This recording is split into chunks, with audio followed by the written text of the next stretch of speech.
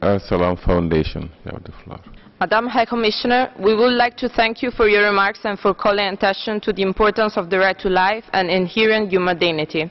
Even as a growing number of states have abolished the death penalty, others continue to carry out executions, including some members of the Council, like Bahrain.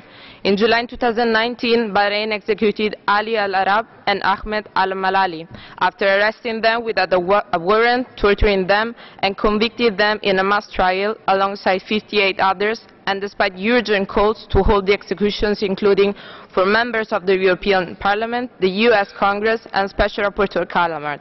We also note your comments on the importance of civil society and wish to call your attention to Bahraini government's ongoing efforts to effectively close civil space in the kingdom.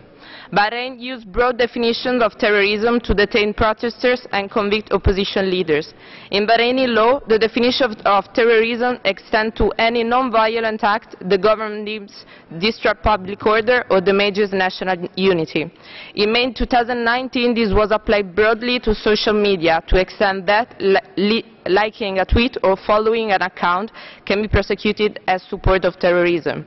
A country with such a record should not be a member of this Council. We urge Member States to pressure Bahrain to bring its action in line with international standards of human rights, including establishing a moratorium on the death penalty and releasing all political prisoners. Thank you.